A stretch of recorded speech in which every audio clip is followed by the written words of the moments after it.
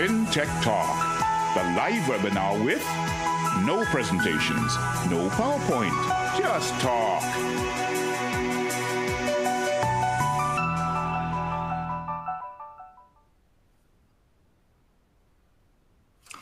Hello and welcome to FinTech Talk. I'm your host, Charles Orton-Jones. Today's subject is international payments, and it's a cracker. Our premise is that cross-border payments are a mess. There are 70 fast payment systems around the world, and they connect across borders every which way possible. Very few people, other than specialists, understand all these connections, and the truth is consumers and companies are being let down by expensive, slow, and complicated payment processes. So to figure out where the industry should go, we thought we'd invite 3 global experts to talk us through it. Which payments are obsolete? Which payments are the future? One from a bank, one from a fintech, and I'm glad to say one from Visa. So we have all angles covered. And I hope by the end of this 40-minute segment, you're going to understand international payments. So let me introduce the panel. I'm going to start with Saumya Mohan from Visa. Saumya is Senior Director of Product Management at Visa B2B Connect and is an expert on, I think, both legacy systems and how fintech payment methods work. Saumya, is that about right? Does that sum you up? That's a good summary, Charles. Great to be here. Fantastic. I'm so pleased you're able to join us. And from the traditional banking world, we have Shubham Jain, who is Principal Product Lead, FX and Cross-Border Payments at BNY Mellon. Now, BNY Mellon counts as a traditional bank, but it's invested huge amounts in upgrading its systems, so is an exemplar on what traditional banks can do to compete and work with fintechs. So Shubham, pleased to have you with us. Pleased to join you as well, and happy to join the panel. So good. And from the world of fintech, I'm delighted to welcome Ram Sundaram, who is co-founder and chief operating officer of TerraPay. Now, TerraPay is one of the world's largest and most active fintech payment enablers. It works in 29 countries and has partnerships with everybody. Ram, delighted to have you with us.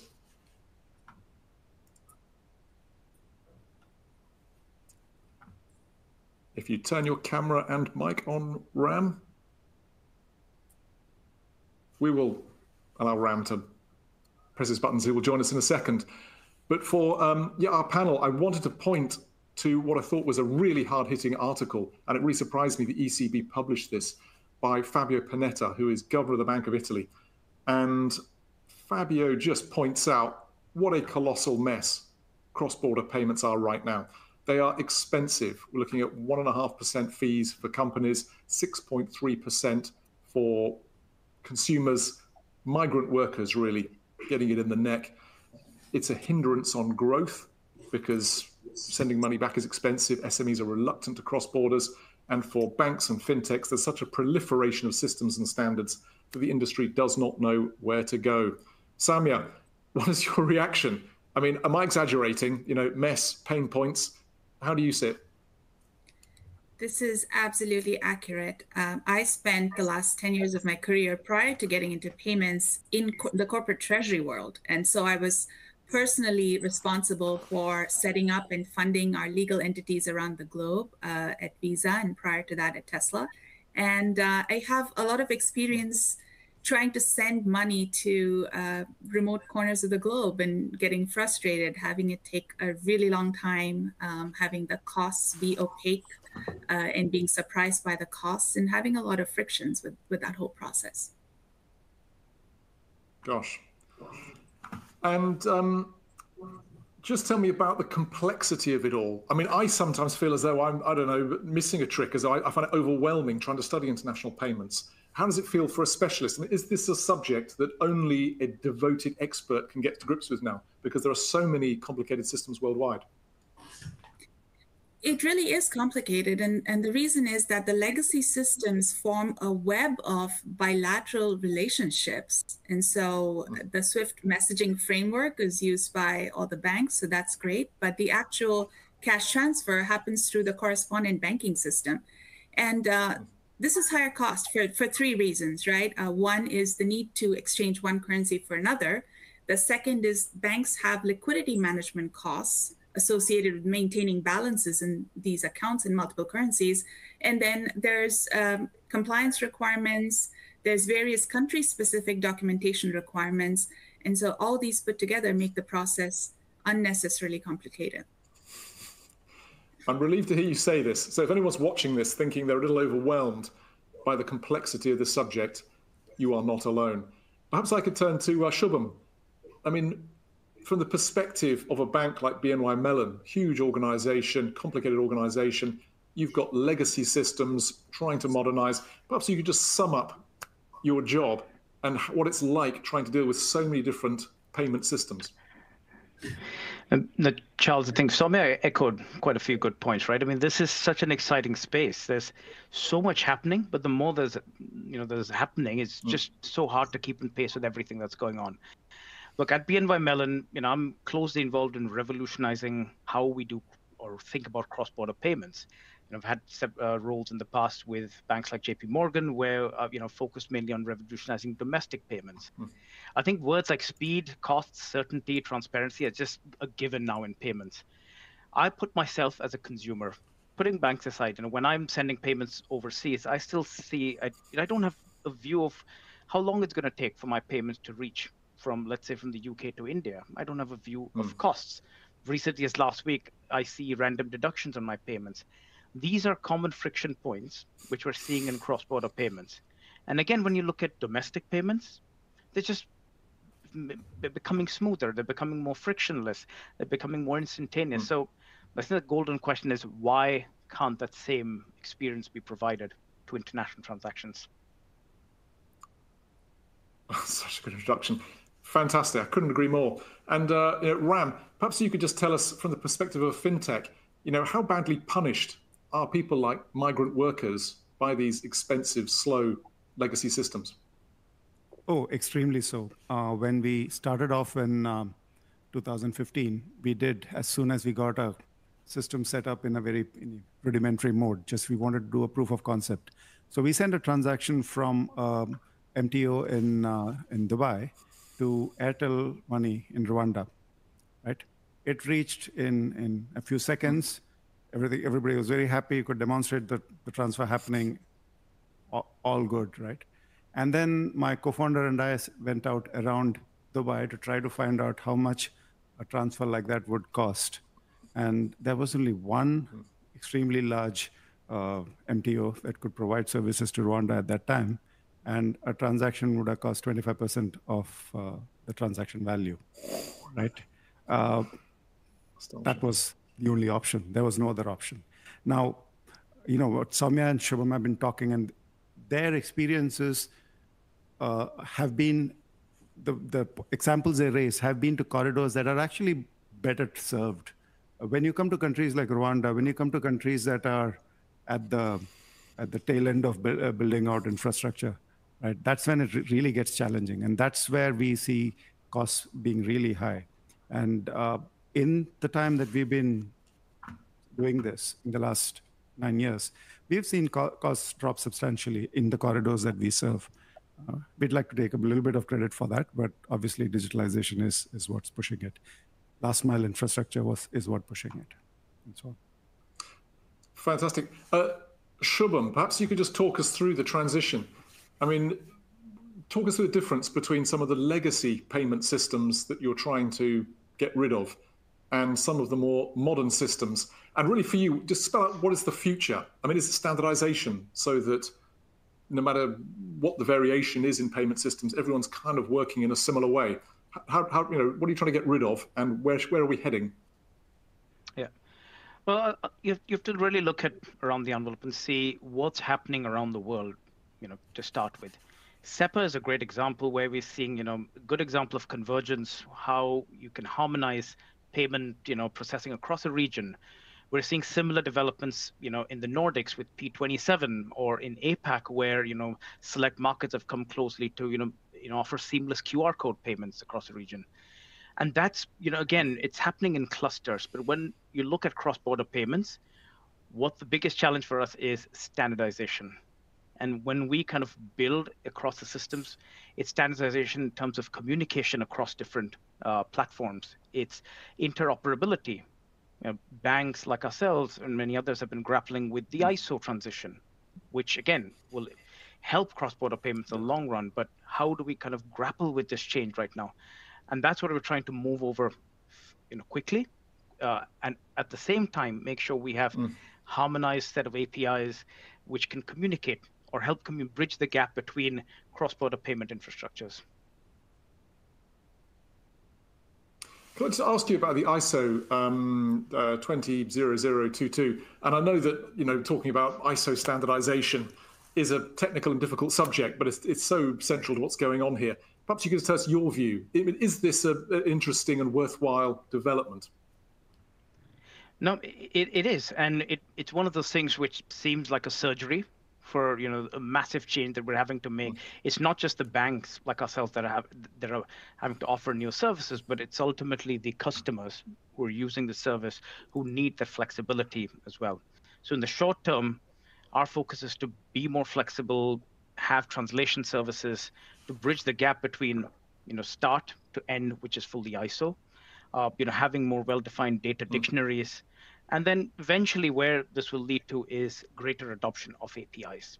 APIs that can help streamline communication, that can help removing frictional processes to reduce manual steps in cross-border payments. I think it's a great move, but there's still a bit of time to get there. A lot of work, a lot of new things being built. Now, Saumya, perhaps you could take us into the heart of Visa B2B Connect. Saumya, what are you building in Visa B2B? Sure. I know we talked about the consumer payments just now, particularly the migrant workers that are being hit hard on the remittances front. I lead network strategy for Visa's cross-border payments product called B2B Connect, which is a business-to-business payments product. So it's a same-day business payments network under the larger Visa umbrella. It's one of the few non-card-based products, and it's an alternative to the traditional SWIFT messaging and the correspondent banking network. So our member banks can route their high-value payments through B2B Connect to other corporates around the globe. Okay, now, if you'd like to put the boot into SWIFT, I mean, it's a venerable old messaging system. Just tell us your view of SWIFT. What are its defects and why does it need a replacement? Well, first of all, to touch upon, something that Shubham mentioned with the ISO 20 or 22 messaging with SWIFT, that's a great step forward. It's one of the key drivers in moving to that is it gives participants richer and more structured data than the industry currently has. And that's one of the flaws in the current system. So we'll have rich and structured data, and this will help us do better checks up front, and then lower frictions and better reconciliation after the fact as well. But I wouldn't say that we are positioning ourselves as an alternative to SWIFT. It's important to understand SWIFT is just a messaging framework. It's the dominant messaging framework. And Visa is working closely with SWIFT and has announced a few collaborative projects at the recent Sibos conference as well. So we're looking to improve the speed of payment transmission, ideally same day. Of course, depends on geography. If you're sending from the US to Asia, it's not going to be same day, it's going to be next day. But we're really an alternative to the traditional correspondent banking network. And you think same day is okay? I mean, people talk about, real time, whatever that exactly means. You think same day is okay for companies? I think we're going to get to real time, and I think that's the goal. That's where all of us want to get to for both for consumer payments and for business payments. But even same day will be a huge improvement on what we have currently, and I know many of us have personal experience with that. Ram mentioned Rwanda, and I've also had experiences funding our Rwandan entity from our European entity and having that take weeks and have additional documentation requirements and so on. One really dramatic example was in Venezuela, the government decided to revalue their currency in August 2021, where 1 million bolivar got devalued into 1 bolivar. So imagine sending payments to a country which has so much of turmoil. So it's not easy, but we'll start with same day, we'll get to real time. Dealing with Venezuela, yes, difficult in every way imaginable. Ram, I'm really interested just in TerraPay, because you've been able to look, afresh with a blank sheet of paper at payments. Perhaps you could just tell everyone here, maybe you aren't that familiar with what TerraPay does, what it is that you do, and why it's different to some of the legacy systems. Yeah, so when we started off in 2015, we had a very simple vision there, which was that we wanted to interconnect. We wanted to be the SWIFT for mobile wallet platforms. Now, mobile wallet platforms, in case some of you may not be familiar with them, in Africa and in Asia and in LATAM, they are very different from mobile wallets in Europe and in the US. In Europe and the US, they are front ends to a bank account, right? They are apps that are backed by either a card or a bank account. In Africa and Asia, they are actually stored value instruments. They are the equivalent of bank accounts without being issued by a bank, without having a bank number, account number on it. It's identified by a mobile number. Now, these wallet platforms were silos. Even today, a lot of them are silos. They're closed user systems, right? So you can transact with people on the same platform, merchants on the same platform, but you can't really transact in between them. So we wanted to interconnect them. And that's where we started off with, and we started working with banks for settlement. And then the banks that we were working with for settlement also wanted to connect to the wallets. So we started connecting bank accounts as well. And it evolved into essentially a digital infrastructure. So today, we connect banks, mobile wallets, and cards in 124 countries. And that's about 7.5 billion bank accounts, 4.5 billion wallets, 6 billion cards. And to most of these, we can send transactions in real time. And to wallets, it's always in real time. It's under 10 seconds. Bank accounts, it's about 15 minutes. Yeah, that's Ram, who do you see as your rivals? I mean, who are you replacing? So we are infrastructure. We are interoperable infrastructure. So we don't really have rivals in the sense, because any company that you think we compete with, we also work with in some geography or the other where they have a better network, right? We don't. It's interoperable infrastructure. You connect to everybody. You work with everybody. You send transactions through Visa. You send transactions through Visa Direct. We send transactions through Visa Direct. Visa Direct sends transactions through us, right? So we all work with each other. We have to work with each other to build out this network globally, right? To reach everybody. We can't do it all on our own. That's a good theme. I mean, the smart-ass answer to that. Yes. The smart-ass answer to that is we compete with cash. That's what we seek to replace. It makes perfect sense. Yeah, I'm sure. Yeah, this idea that it's all about partnerships and cooperation as opposed to the more dramatic storyline of A versus B. I wonder at BNY Mellon, Shubham, how do you see it? Is it about building partnerships with FinTechs, or is it a rivalry? No, it's a great question, and it's something that has been often asked in the industry. Like, I think it's about partnerships eventually. I mean, as Ram said, we need to build the ecosystem together. And what's happening in cross-border payments is the segment of low-value cross-border traffic, which has kind of been ignored in the past, is now coming to light more. You've seen some developments around Swift Go. You've seen pilots like IXB, et cetera, pick off in the region. This is the market. This is where the future of cross-border payments is. And to enable this, again, what our customers want is multiple methods, flexible methods to pay out into. We want to connect into accounts, wallets, cash points. They want this flexibility of option. And that's where, to provide this flexibility, we need that interoperability. So it is a partnership. But again, in that partnership, it's important to understand what value does a bank bring versus what value does a fintech bring.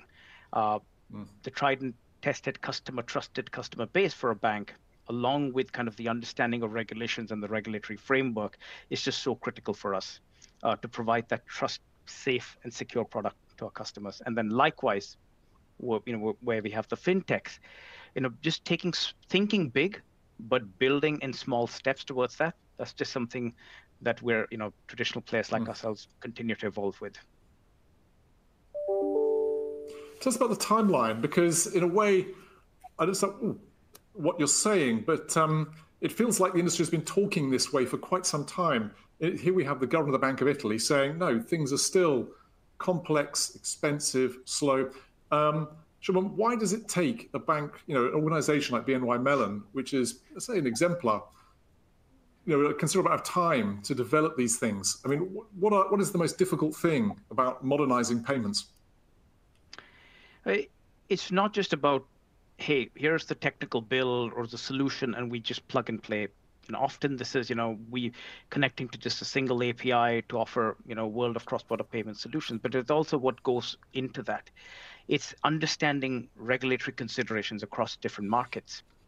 Understanding, are you covered? Are your customers, your clients covered from, possible fraud? Or, are you, complying with the necessary regulations along the way?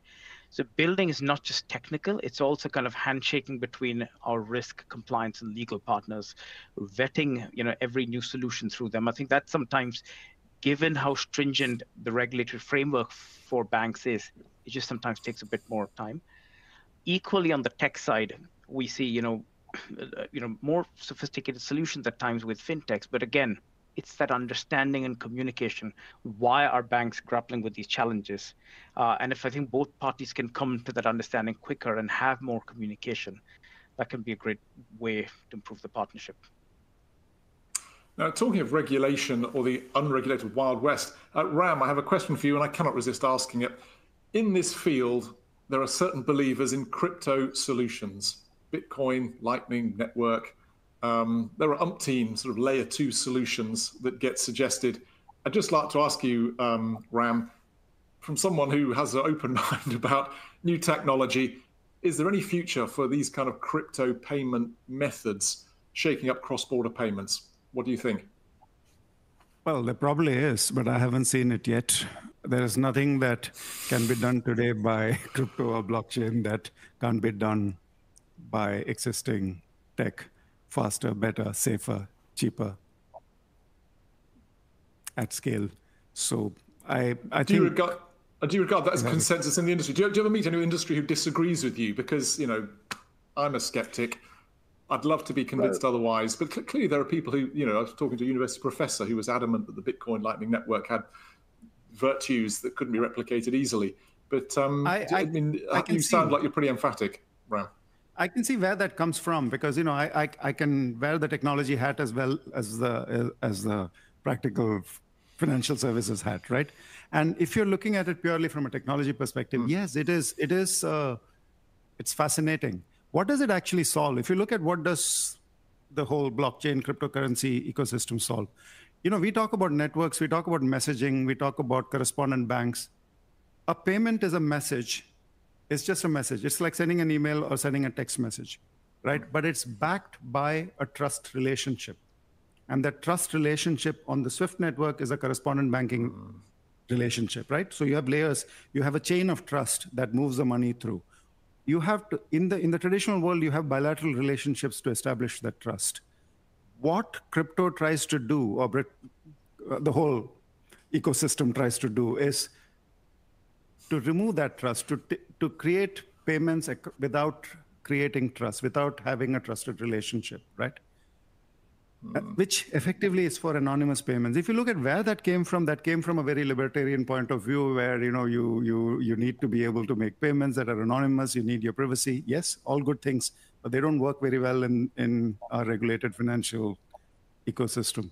So we're trying to marry something that is really lovely technology, but it doesn't really have a very practical use case at the moment. Might there be, you talk about trust, we mentioned Venezuela earlier, that it may have an application in countries where trust is completely broken down, where the Venezuelan government acts as about as reprehensibly as it can towards its citizens, hyperinflation.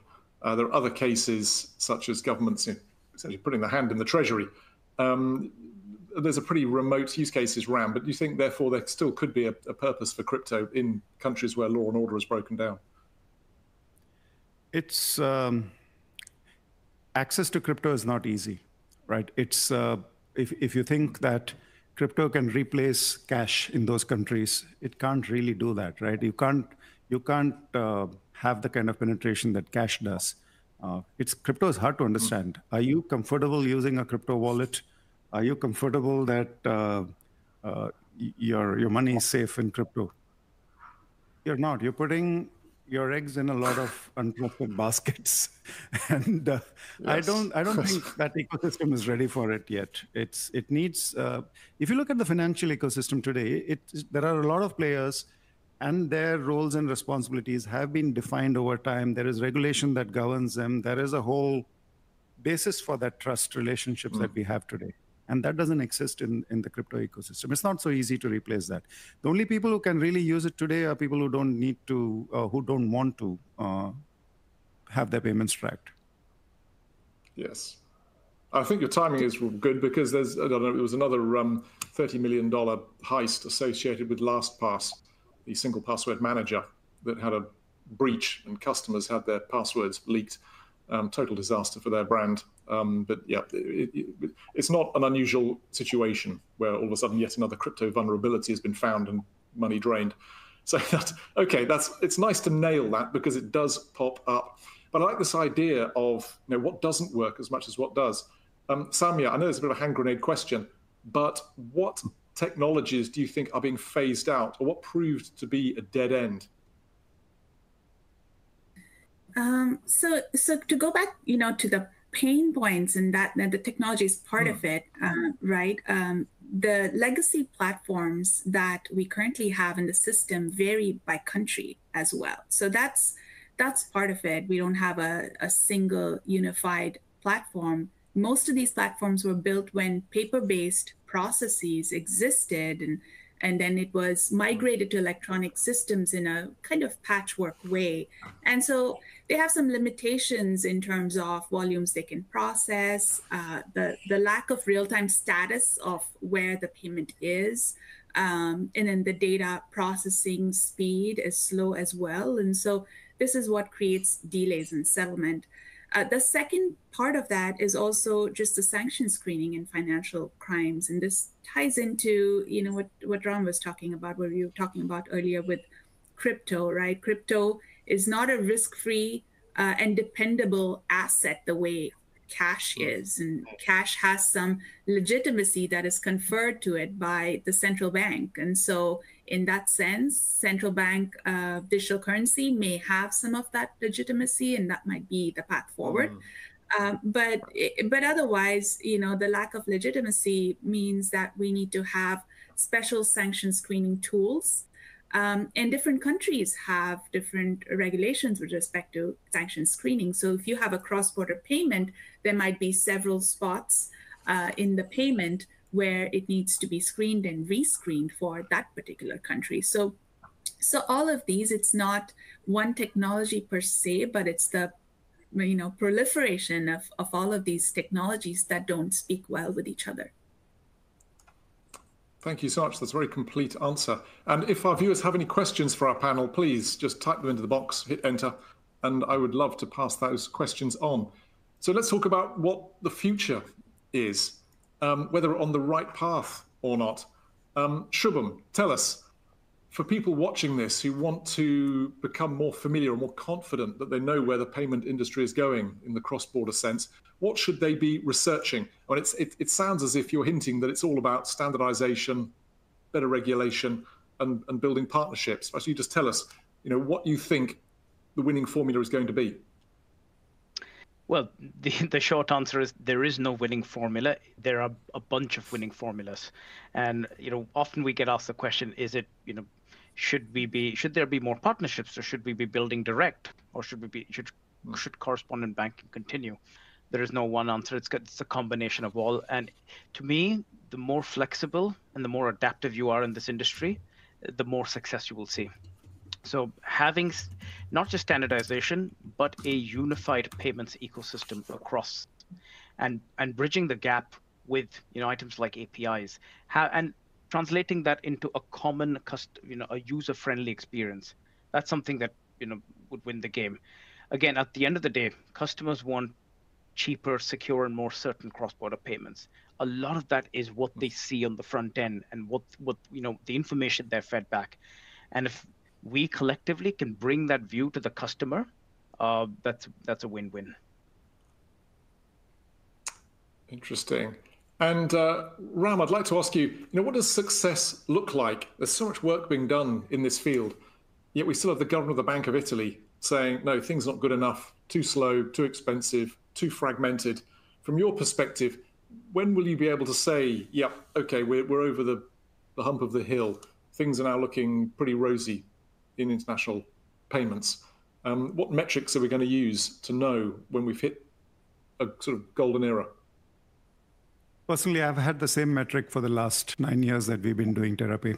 And it is that if my customers can send a $10 payment cross-border that arrives in real time within seconds and at a cost that they don't have to think about, we would have done something that we set out to do, right? We're not there yet, but that is really what we are looking at, which means that every part of this ecosystem, this interoperable ecosystem, is working at its most efficient best. That's a pretty good metric. Yep, I've had to dissent from that. And okay, we've got about 10 minutes to go. I'd just like to ask about some of the kind of international schemes and your views on them, because we've got things like G20 roadmap, we've got the sort of target instant payment settlement stuff. Ram, while you're on the mic, which schemes have seized you and made you think, yeah, these are ambitious, these are impressive, there's target instant payment settlement, the G20 roadmap? Which have you looked to and thought, yeah, that they've got real substance to them? So we work with all of them, right? We work with the UNCDF, we work with the BIS, we work with, on all these, we try to do pilots where we see what works best. One of the things that Mr. Panetta referred in that article is making real-time payments in different countries interoperable, right? Connecting them directly. We're doing some work on that. It's really exciting. We're partnered with NPCI in India to make NPCI's UPI interoperable. They're doing bilaterals with some countries directly, but there are other countries where we are taking that. We are directly connecting to SEPA as a FinTech can, which is called indirect in SEPA parlance. But so that we will be getting directly into ACHs wherever we can. I think that is a model. I did comment on that article on LinkedIn where I was talking about how it's important to create an open framework for this kind of interoperability where you don't create unintentional monopolies of settlement or lock-ins, which actually make these problems worse in future. When you're designing these kind of interoperable systems, it's important to keep an open standards and open competition viewpoint in mind so that they scale up well, right? And you don't build dependencies. So I think that's the kind of area we work in, we focus on, and we're working with all these institutions to try to get to that point. Thank you. Saumya, really, same question to you. So there's a lot of interesting work that's being done right now, and some of it is cited in the article as well. Attempts to interlink between different fast payment systems or real-time payment systems around the world. I think Europe is leading the charge there within the Euro area. The BIS Nexus project is another really interesting one. The Bank of International Settlements Innovation Hub. It had done a pilot project where they connected the real-time payment systems between the Eurosystem, Malaysia, and Singapore together. So I believe that pilot was launched earlier this year in 2023. And so this is a test and might lead to a larger set of interlinkages between these faster payment system. And that's an interesting one because it's it's the BIS, but it's acting like a fintech and operating at that speed, connecting between these banks. So lots of interesting work going on. And Shubham at BNY Mellon, I wonder if you could just identify some of the things you found really interesting, because you guys have a certain presence in markets, but you have a pretty global reach. Are there any kind of schemes internationally you've seen that you thought were impressive and worked particularly well?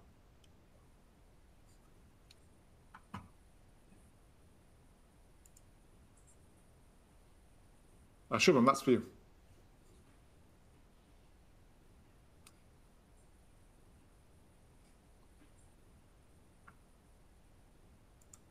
I think we've frozen temporarily. Saumya, back to you. I just want to ask you about the perhaps the more distant future. We tend to cover what we're doing there this year, next year. I was wondering whether there is such a thing as a 5-year vision for cross-border payments, whether you've seen anything that is not the current, but the aspiration in the future. Difficult question. Anything spring to mind? Hard to say because things are changing so fast in this industry. And I think, 5 years ago, we might not have accurately forecasted where we would be today. And we're seeing a lot of great innovation happening in different payment systems around the world, both sponsored by the central bank and by the banking authorities, but also in the private sector as well, with some great fintechs.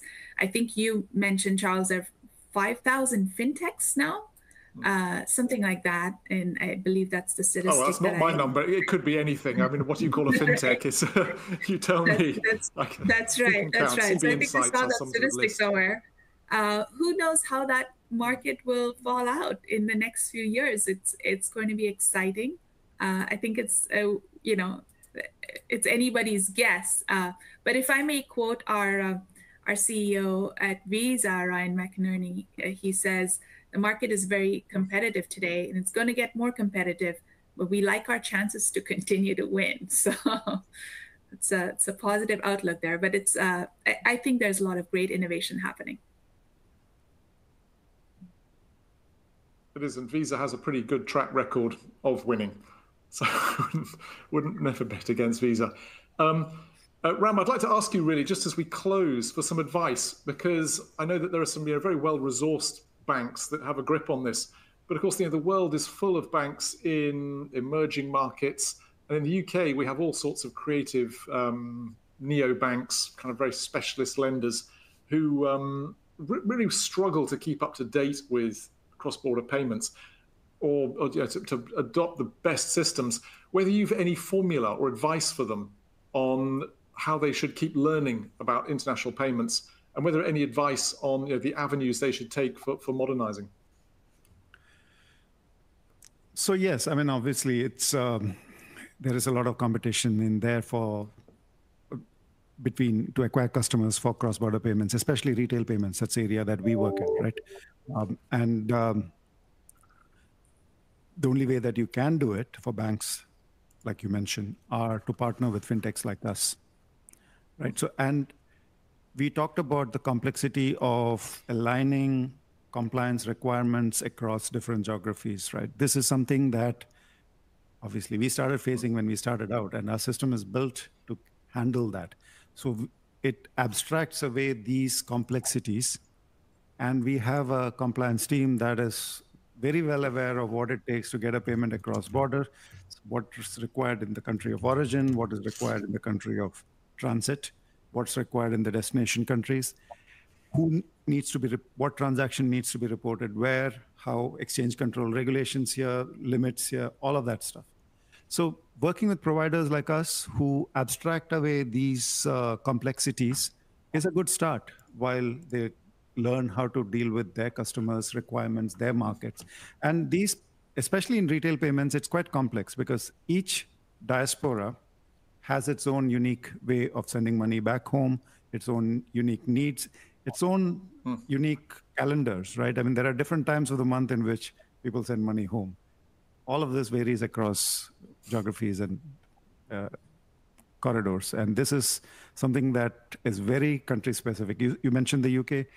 The UK has so many migrants sending money back home to 120 countries.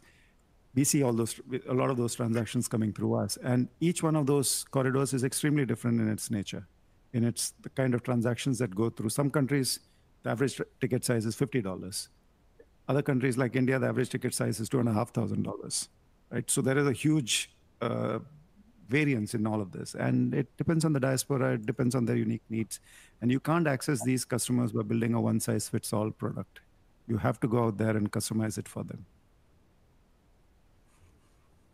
Ram, to ask you a personal question, does it feel like a moral mission? Because banking sometimes gets a difficult rap in the media, but fundamentally what you're doing is helping migrant workers send money back to their loved ones and their family without being fleeced by expensive transmission mechanisms.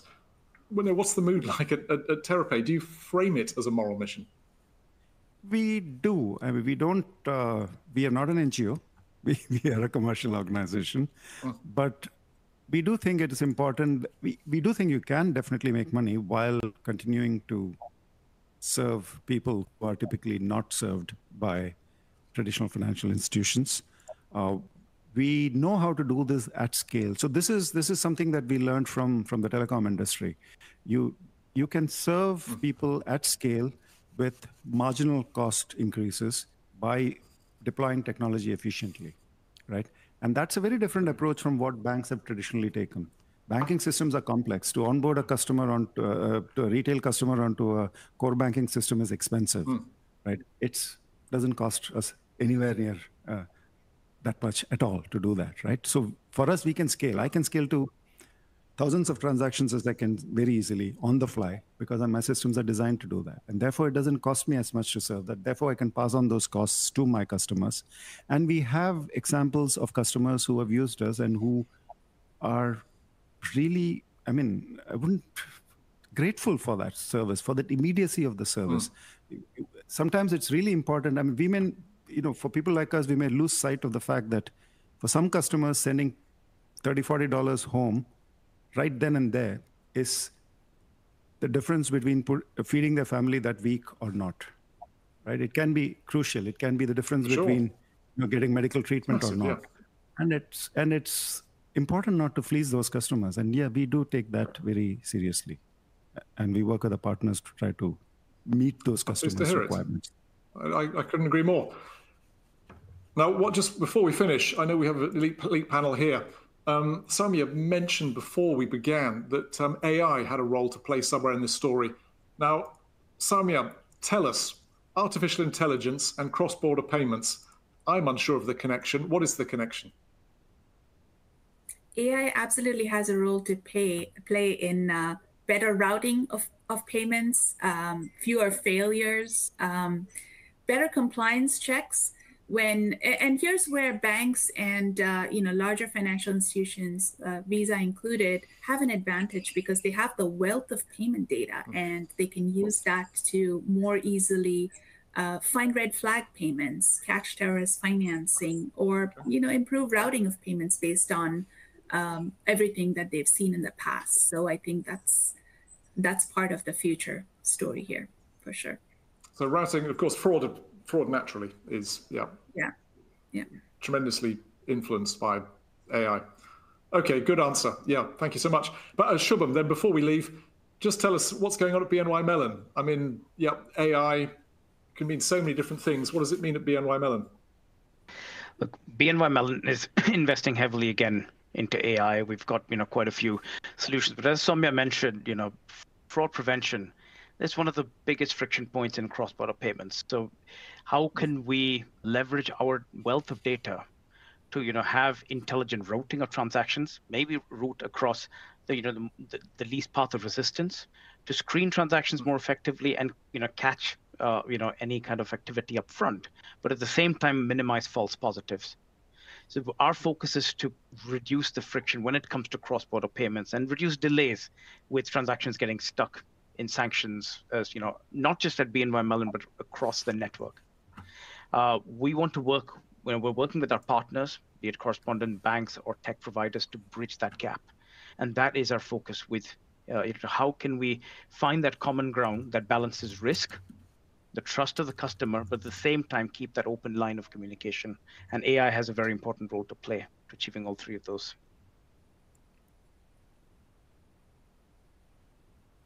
Gosh.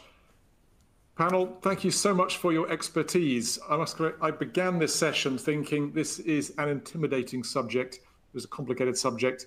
It turns out I was kind of right to be cautious, but there are clearly grounds for optimism. The standardization, the emergence of new technologies, And above all, just the better customer service. This idea that migrant workers should ever be paying 6.5% for sending money overseas is a scandal, hopefully ending. So from myself, from Saumya, from Shubham, and from Ram, thank you for watching. I hope we all learned something. I definitely did. And I will see you at the next edition of FinTech Talk. Thank you. Thank you. Thank you. Bye.